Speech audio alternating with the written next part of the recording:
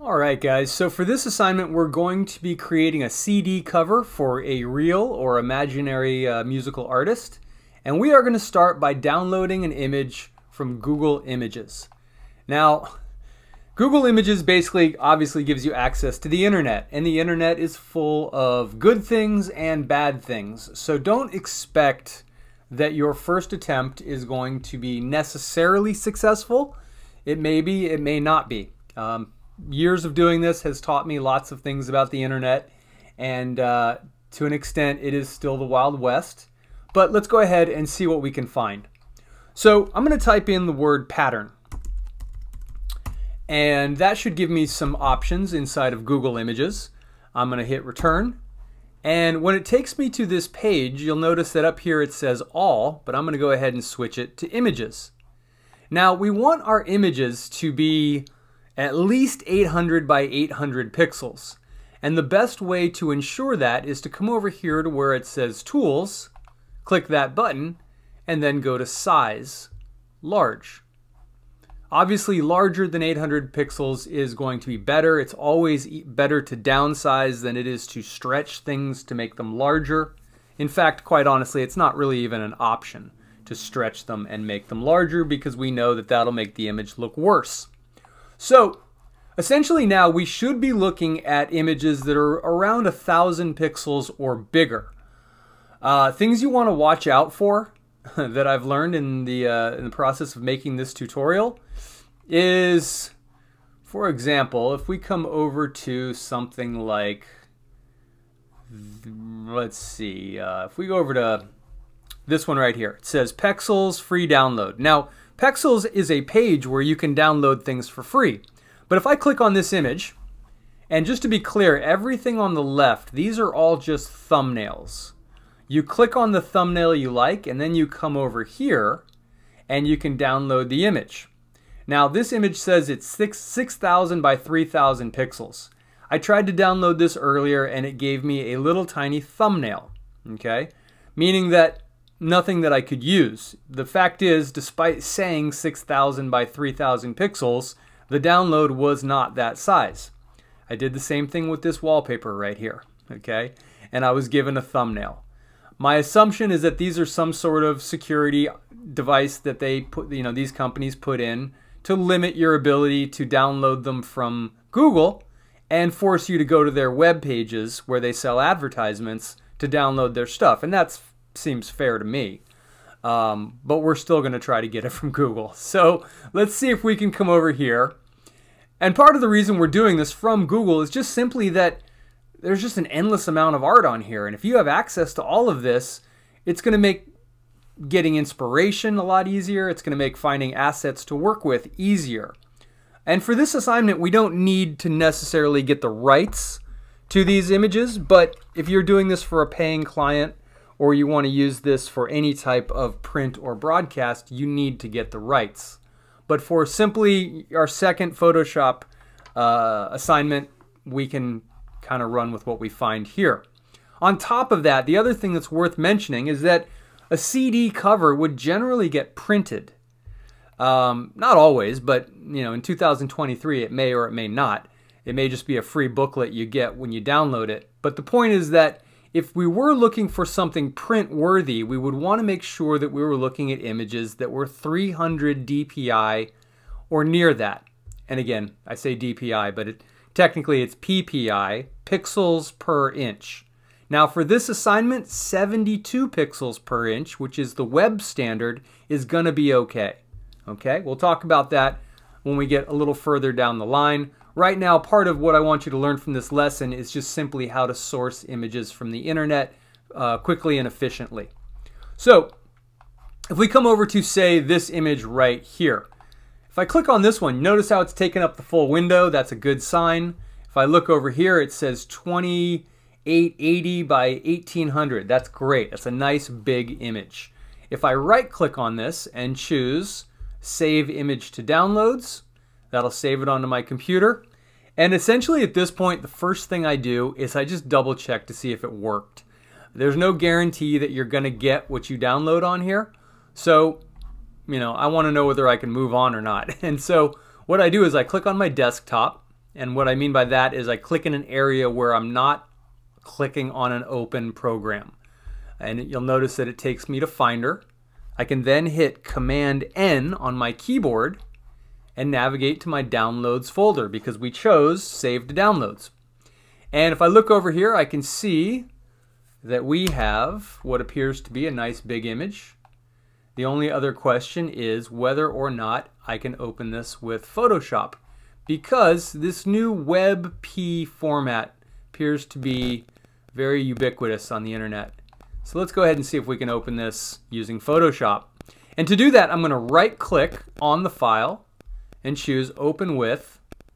And in this case, I would have to go into Other and then go into my Applications folder, which is kind of a hassle. So instead, I'm just going to grab it and drag it down to the Photoshop icon. Now I have Photoshop Beta, so my icon might look a little different. And there we go. We have opened this up into Photoshop.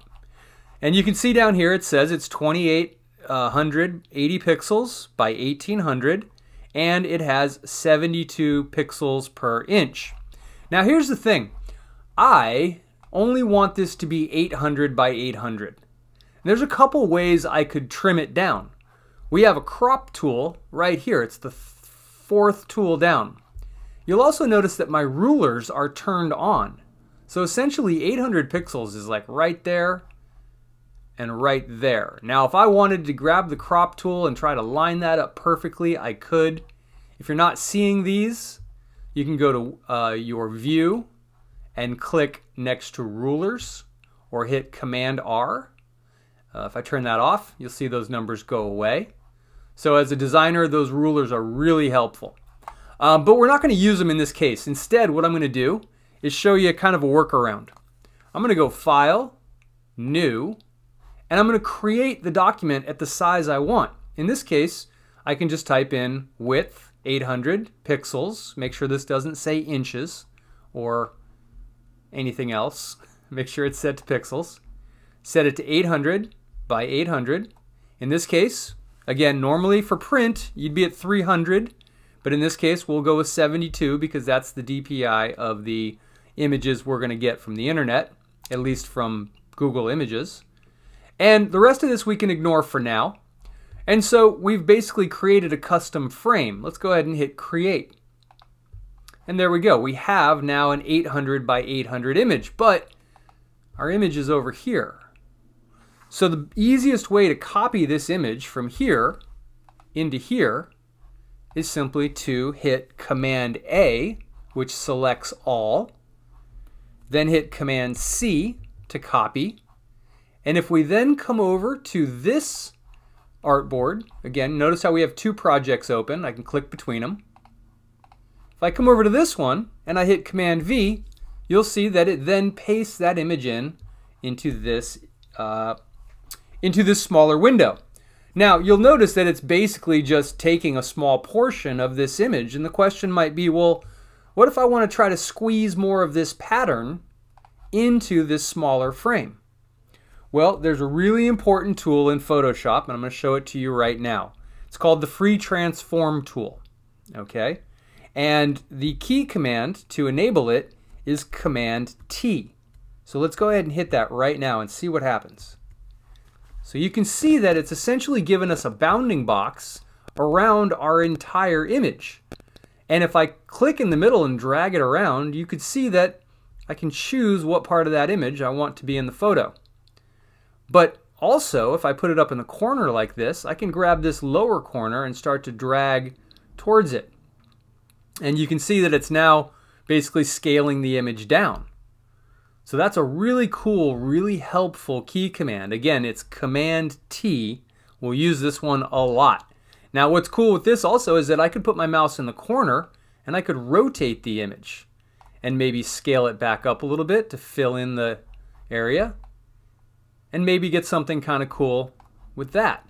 Again, looks kind of interesting.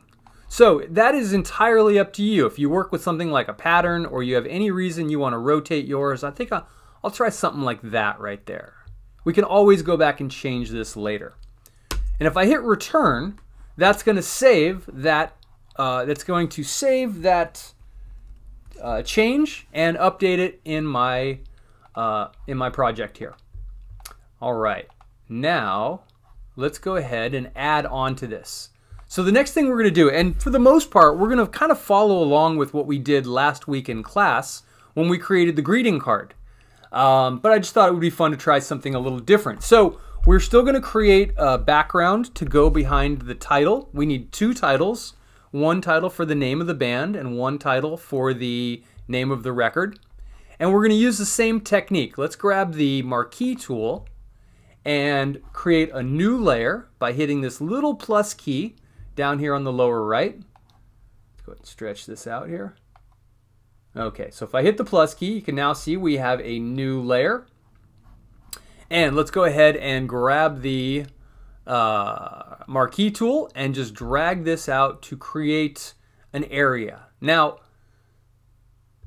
we can also use Command T to manipulate this later too if I want to put it at an angle. So we'll do that in just a minute. But right now I've created this outline, and I am now going to hit the B key to get the brush. Now you'll want to come down and pick a color. In this case, let's see, what would be a good color? It might even be cool to sample one of these colors from in here and maybe just tweak it a little bit.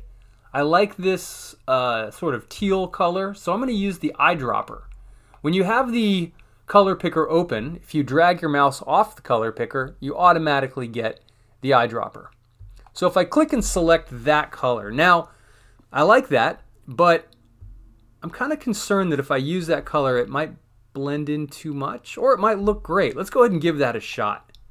So I'll click OK, and I'm going to make my brush nice and big, just to save me time, so I'm not trying to fill this in, you know, little one scratch at a time. Instead, I want to do this in one stroke. So I'm going to hit the right bracket key a few times and just fill that in one or two passes. Now at this point, again, as long as that's on its own layer, we can change our mind, turn it off, turn it on. We can do lots of things. You'll notice that I still have a selection around that shape. I'm going to hit Command D to deselect that. Okay, I kind of like how that blends in, but I'm thinking because everything on the background is angled, I might like to see that have a little angle to it as well. So if I select that layer and hit Command T, you can now see that I have free transform box. And I'm going to go ahead and just kind of drag it a little bit down here. And you notice how that now I have these corners that aren't filled in. So I'm just going to grab this and pull. But here's the thing. If I grab this little control point here and I start to drag, it is going to make the entire box bigger. Notice if I pull, it's also making it wider and taller. Basically, it's stretching it from all angles, not just widthwise. If I just want to stretch this out, I need to hold down the Shift key. And that's going to allow me to just stretch these without making this any taller from this perspective. All right, there we go. Okay, so again, we'll see how this ends up looking. It might be cool, it might be less than cool. Now, I want you to have two of these backgrounds in here. And rather than creating a new one of the fastest ways to deal with this type of stuff is just simply to select the one you have, hit Command J to duplicate it. Now, when it creates a duplicate, the duplicate is put right on top of itself. So I'm going to hit the V key to give me the selection tool. And now I'm going to drag this down.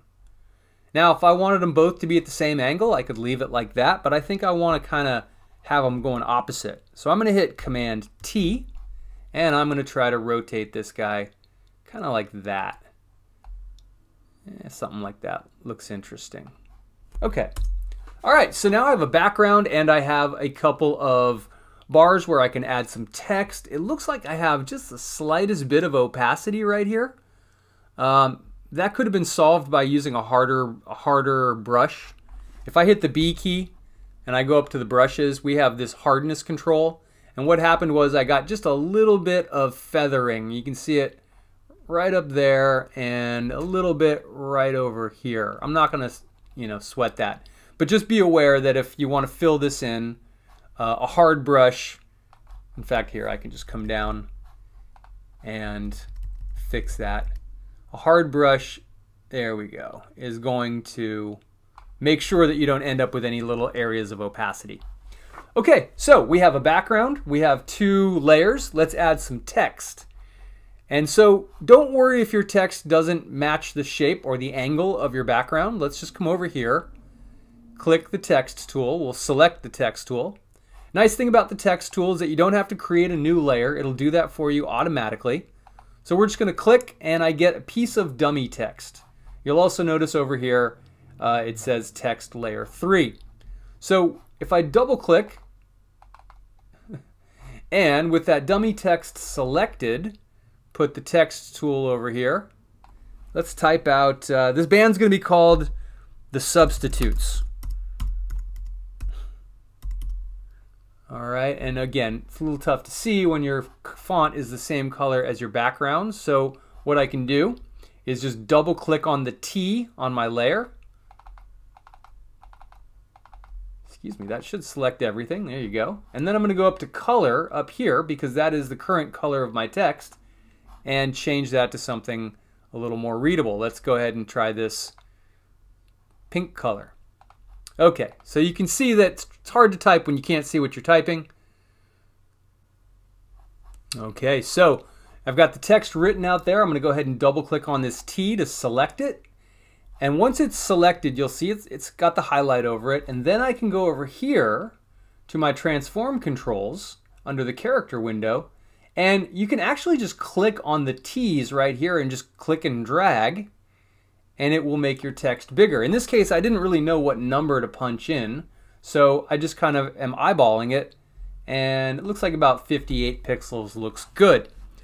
Then comes the challenge of having to, oh, and after you're done with your text, go up here and click the little plus sign, and that will essentially make it so you can modify your text without accidentally changing, clicking on a key command and having it show up on your text. So I'm going to hit the V key to get the selection tool. As long as this layer is selected, I can then drag this around. And the next thing I want to do is get it to kind of match this angle. And so for that, I'm going to use Command T, just like we did a second ago, and free transform this text. The way I find this works best is if I kind of get it a little closer to the edges, like so I can kind of use that edge as a ruler. And just, there we go. Once I feel like the angle is good, I can hit return and then kind of slide it wherever I want. Okay, so the substitute, and let's call it now. The next thing I need to do is I need to give it a title down here. And again, I could grab the text tool and start over, or if I wanted to, I could just duplicate this text and just change the words in it and move it, which to me seems like a faster option. So I'm going to select that text and hit Command J to duplicate it. Again, whenever you duplicate something, it's put right on top of itself. So if you hit the V key and grab the selection tool, you can then move the second instance. And notice I get these little bars that kind of let me know, like right there I'm directly underneath these little purple bars on the sides. And so again, if those are helping you out, it's nice to have those. In this case, I will try to get this relatively even with that one. All right, so I'm going to hit Command T to free transform it. I'm going to rotate it this way and then hit return, and then I'll grab the text tool and I will select this text and change this, let's call this late for class. All right, that's going to be the name of my record. All right, so we're getting there. We've got our text, we've got our backgrounds. Now, let's go ahead and use the marquee tool, or any of the selection tools actually. I'm sorry, last time we used the polygonal lasso tool. And let's subtract a little area from our background. We had the ribbon in our class. Let's go ahead and I'm gonna select the first layer here. And again, if you're not sure which one's which, just click the eyeball on and off. I'm gonna select the first one and I'm gonna come over and using the polygonal lasso tool, I'm gonna click and I'm going to create two little triangle cutouts here. So notice I just drew a little triangle just like we did in class. I'm going to hit delete. Okay, cool. And I'm going to come over and do the same thing over here. Again, if this tool starts going crazy on you and it's stuck all over the place, just hit escape and that will let you kind of get out from that tool. And let's do the same thing on the bottom. Had I known I was going to do this, I might have done it before I duplicated the shape, which would have spared me having to do it a second time. Now again, if I'm going to go to the bottom layer and do this, I have to make sure I click on that layer first. All right, and one more over here, just for good measure. Okay, and delete. All right, so we've got our logos, we've got our backgrounds. We definitely have some issues with the way this is kind of looking and blending, but we'll fix that in a second. I still have this selection live, so I'm going to go ahead and just hit escape. Excuse me. If you have a live selection, and I've already deleted the background, you can hit Command D to deselect it. Okay, so I've got this issue where my ribbon is kind of blending into itself and it looks a little weird. Let's fix that. And the way I'm going to fix that is by selecting this layer and coming down to the effects layer. Now, you are entitled to choose any effect that looks good for your project. In my case, I think either an outer glow or maybe a drop shadow will give me the look, will give me a little separation between my ribbon and the background. So let's try outer, excuse me. Well, let's see, there's outer glow. I clicked on it and by default, it looks pretty cool. I'm definitely not knocking it. I like how it's blending the colors. All of a sudden my ribbon is separate from the, similar colors. It was overlapping. And if I use outer glow for this, then I could use drop shadow on the font if I wanted to. So let's give it a try. Now you can see that essentially I could choose the color. Right now it's defaulting to this lime green. If I wanted to change that to say like light blue, that's kind of interesting. I like how it's blending with the darker colors, or maybe red. That's kind of interesting as well. Tough decision to make here. Let's see. I feel like I want to do something that's slightly more muted. Throwing a fluorescent color on top of this just feels a little weird given that everything's sort of a pastel. Okay, let's go ahead and just select an orange and go with that. Yeah, orange looks fine. All right. And again, there's options here. I could come in and adjust the spread as well as the opacity. I'm noticing there is a little artifact up here that I must have had the wrong layer selected when I was filling in that little issue. That's exactly what it was. Because I can see that the outer glow is affecting this background layer, but it's also affecting this right here, which just means that I had this selected when I drew that. I can fix that, and I'll show you how. Okay, let's go ahead and keep this nice and soft. Keep the size right about there. Kind of like a low spread and a large size, I think gives a nice blend. Okay, so let's go ahead and if you look at this thumbnail, I can actually see there's a little splotch of color right up there in the corner. So with this layer selected, I'm going to come over and grab the eraser tool. And it does just what it says it does. If I make it nice and big, I can erase that issue there. All right, now we've added this outer glow to the bottom. Let's go ahead and add it to the top as well. And the way I'm going to do that is I'm going to come down here and I'm going to right click on this outer glow effect and I'm going to choose copy layer style. All right, and then I'll select the layer beneath it and I'll right click and choose paste layer style. There we go. Okay, now that's looking interesting, and let's go ahead and throw a little drop shadow or something on this text to make it pop just a little bit more. So if I go up to my text, let's start off with the bottom layer, or excuse me, the top layer. We'll go down to effects and we'll choose a drop shadow. All right, there it is. Okay, so right there, that's okay. It's not exactly what I want. Kind of looks like a black stroke. I'm thinking, let's try to angle it down a little bit. Actually, that's putting it up. Let's go ahead and adjust the angle that way. There we go. And let's see, I'm going to decrease the spread and increase the size. And just sort of see what looks good. There we go. If I increase the angle a little bit, then I can kind of get it so it's not all the way around the text. And then I can start to maybe decrease the, I like the spread up, but I'm going to put the size down pretty low. Okay. And I might increase the opacity because currently it's set to 100. Might drop that down to like 50. I don't want it to be too heavy-handed. That looks better.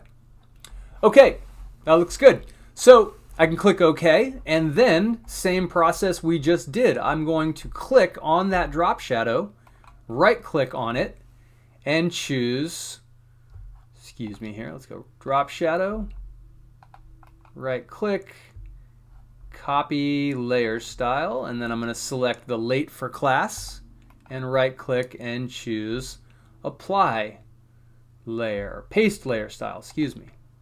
Okay, there we go. We're getting there. And now I want you to do something. We need some sort of an adjustment layer on the background or potentially a layer above everything. So let's go down to our adjustment layers, which are going to be right down here on this little half circle or half filled in circle. And if we click that, again, remember adjustment layers are put on their own layer. So you don't have to select a layer first. I'm thinking something like, oh, I don't know. Let's try, we can see what invert does. It's going to be pretty heavy, yeah, as you can see. But again, I could grab this and I could drag it below the text. And then I could even take it and put it below the ribbons. And now we start to get something that's a little more interesting.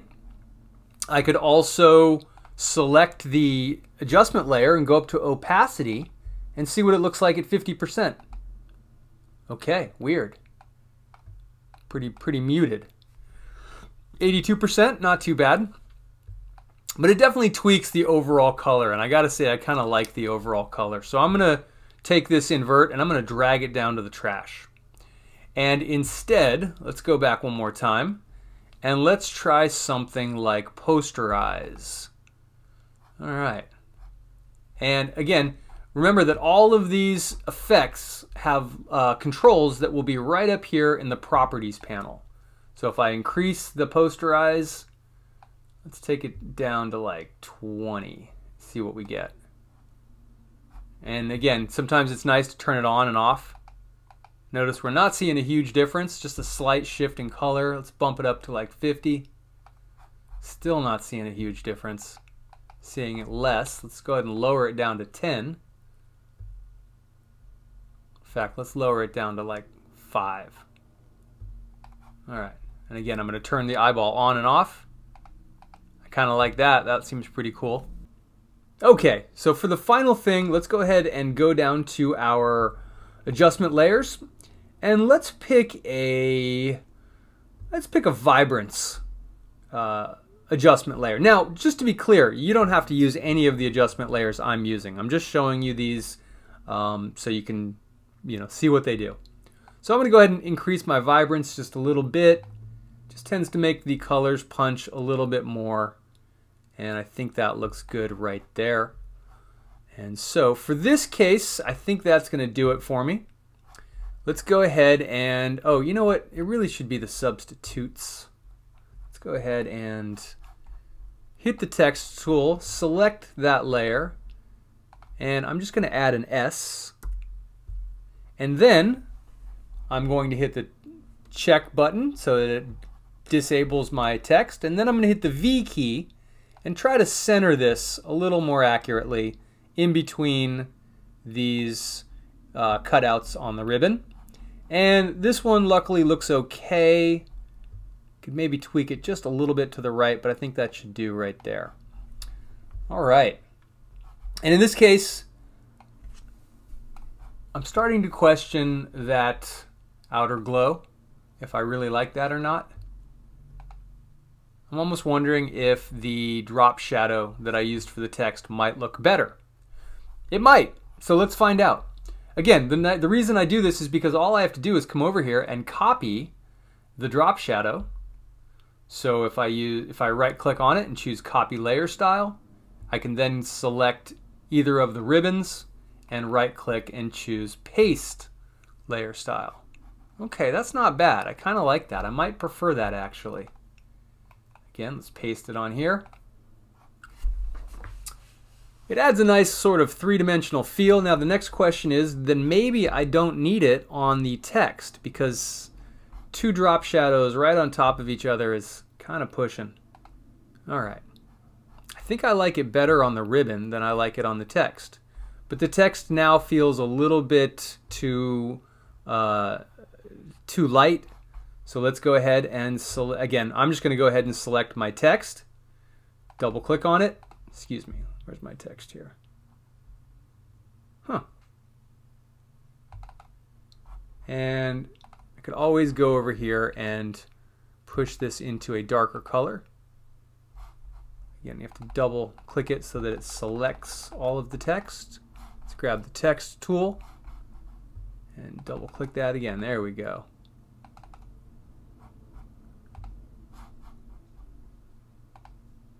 There we go. I think that looks a little better.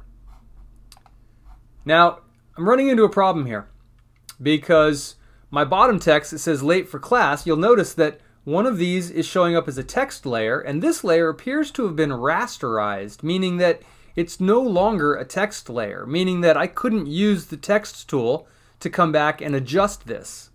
In this case, honestly, the quickest way that I can think to fix that issue is just to grab this layer, drag it to the trash, reselect my text layer, hit Command J. Again, now notice that I have T's next to both of these. I will show you how you can convert a text layer into a non-text layer, but we'll do that later. So I'm just going to essentially hit Command T to rotate this one more time. Get it as close to that sort of as I can, and then we'll bring it down here and we'll hit return, and then we'll grab the text tool, double click on this text layer to select it, and change this back to late for class. All right, and then we'll grab the selection tool and just slide it over. Now you'll notice that I didn't hit the plus, I didn't hit the check mark sign on there. If you do click off, it will sort of solidify the text. All right, and at that point, I think this looks all right. Again, for the sake of this assignment, we've added a couple adjustment layers. We've added some layer styles to our, the layer styles being the drop shadow. I think everything looks nice, pops nicely, and relatively simple, but it was a good opportunity to try out some of our new skills. Now let's just do one last thing. Let's go ahead and grab the marquee tool. I am going to, actually better yet, let's grab the polygonal lasso tool, and I am going to just do a random shape that maybe matches up with this more or less. Okay, so I've made this selection, but it's clear that I want to make it clear that I haven't selected a layer yet. In fact, what I really want is I want to put this on a new layer. So I got a little ahead of myself. I made the selection, but that's okay, because if I come down to the new layer button, which is right next to the garbage can, it'll give me a new layer. Now with that selection live, I am going to select a color, something other than blue, maybe, yeah, let's go with a magenta. I'm going to click OK. I'm going to hit the B key for my brush, and I'm going to hit the right bracket key and make my brush really big so that I can do this. Okay? I'll hit Command D to deselect the selection, and I will hit the V key to get back to my selection tool. Now what I plan on doing with this is dragging this all the way down to the bottom just above the background.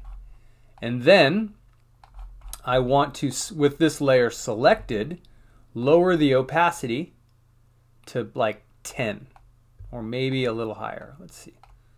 Okay, something like that. Again, it's giving us some interesting color contrast. And at this point, I can decide if I like it like that.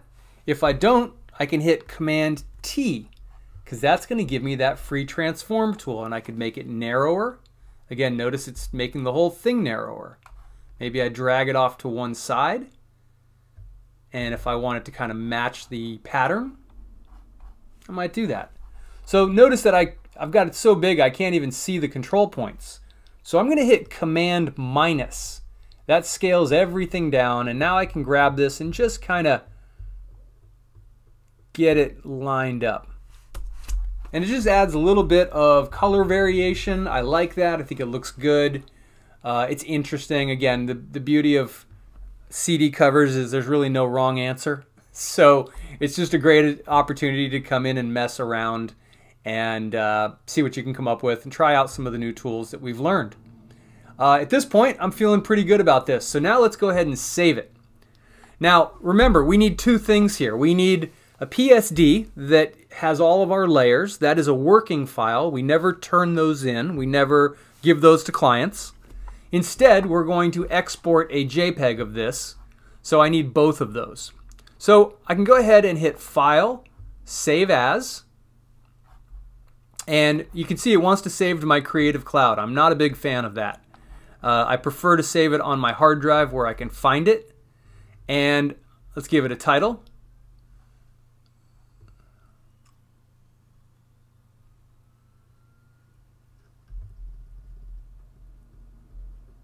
As you can see, I've got a little spinning wheel here. Hopefully that goes away at some point. There we go. Okay. So I'm just going to save this to my Miracosta Mat 110 folder. Make sure to give it the right title. We'll call this CD cover tutorial and save. So again, this is going to be the PSD. This is going to be the large file that I do not want to email someone unless they need to actually work on the project. Now, if I want to upload this to Instagram or email it to a friend, what I want to do is go File, Export. Okay? Now, I could do a quick PNG, or I can go to Export As. Let's go ahead and do that. Under Export As, I have the ability to resize it. Again, right, currently it's 800 by 800. I want to leave it at that size. But if I wanted to make it smaller for the sake of a smaller file size, I could resize it here. I can also choose format. If I go to PNG, I prefer JPEG in this case. And one thing you can do is look at the file size over here. Right now, if I save this at top quality JPEG, it's going to be basically about a half a megabyte.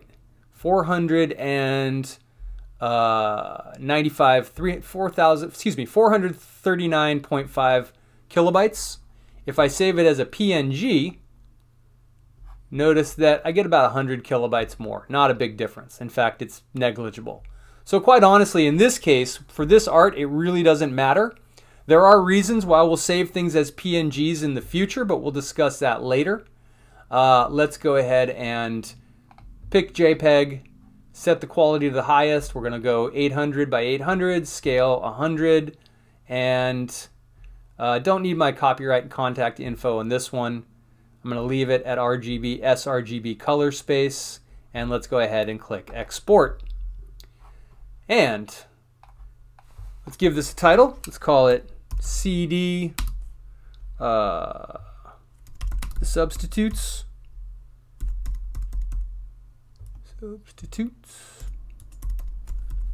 All right, and again, save it to my hard drive. So I'll navigate to my Miracosta hard drive and click Save. And with that, we are done. But let's take just a second here and let's navigate to that hard drive and just take a quick look at what we created. So if we come over here and we do List View and we open up to Date Modified, there is our two projects. Now I want to be clear, one of these, the PSD, is 3.6 megabytes. It's not a huge file. again, 800 by 800 at 72 DPI is not that big. But if I was doing a print file with a 300 DPI image at 11 by 8.5, this would probably be upwards of anywhere from 30 to 100 megabytes. So we've created a very small image at 420 kilobytes for our JPEG, and about a 8 times larger image for our PSD. Hit spacebar, you can get a quick view.